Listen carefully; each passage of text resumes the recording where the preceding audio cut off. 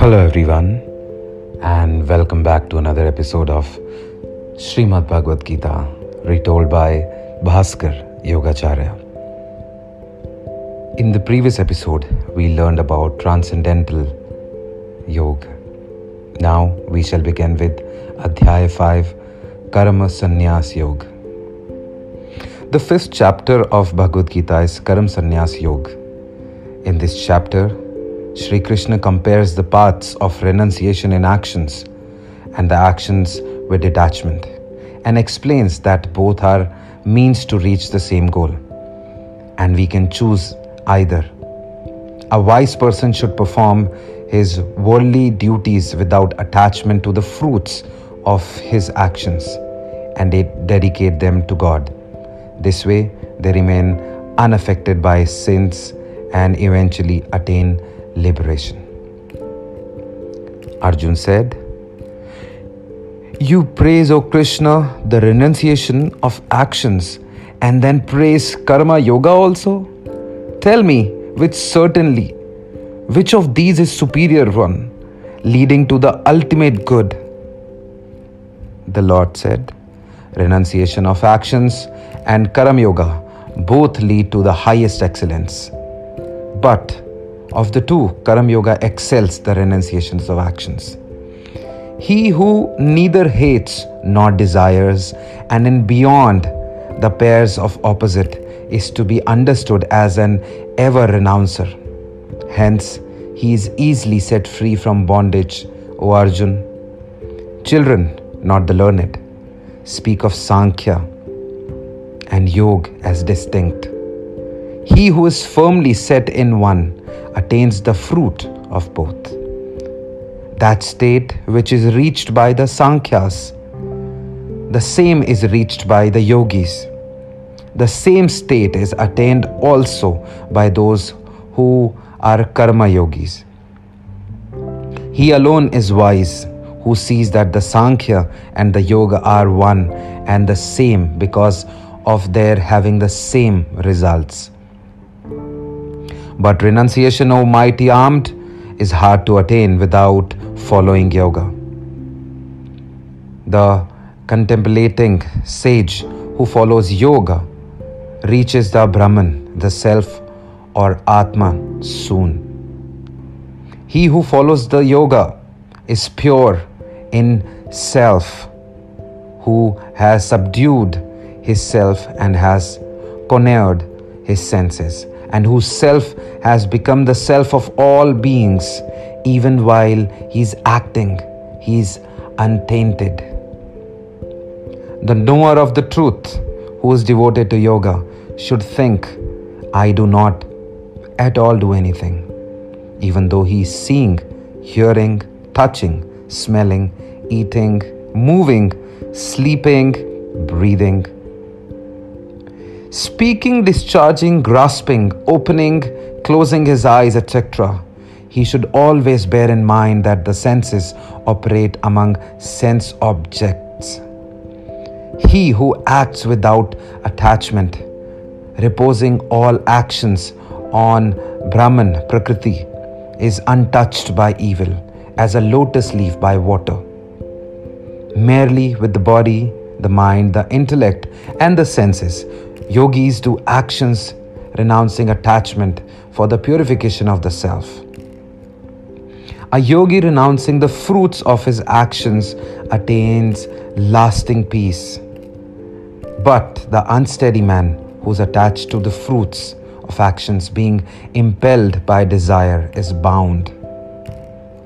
The embodied self, mentally resigning all actions as belonging to the city of 9 gates, that is the body, and becoming self-controlled, dwells happily, neither himself acting nor causing the body to act. The Lord of the body, the self, that is the Jeev, does not create agency, nor actions, nor union with the fruits of action in relation to the world of selves. It is only the inherent tendencies that function.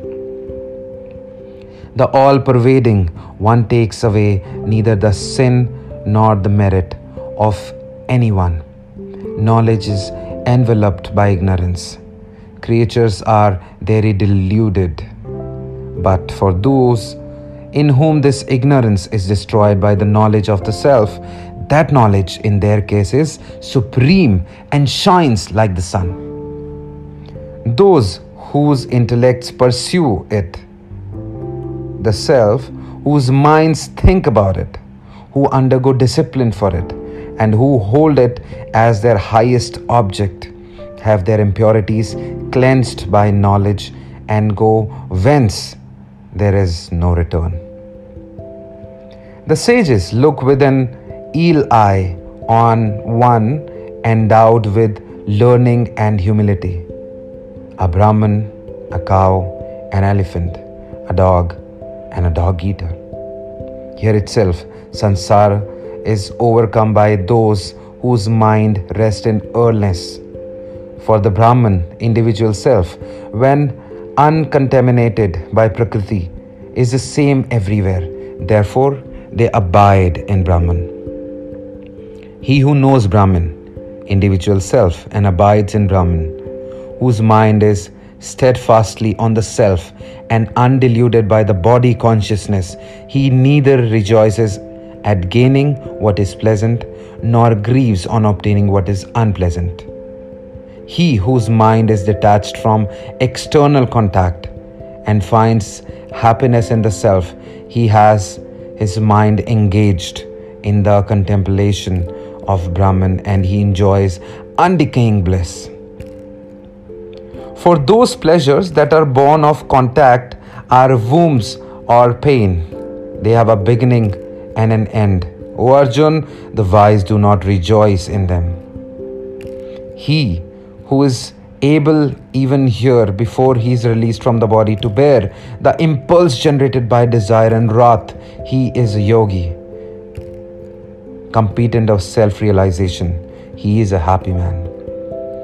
He whose joy is within, pleasure is within, and similarly light is within, he is a yogi, who, having becoming the Brahman, attains the bliss of the Brahman.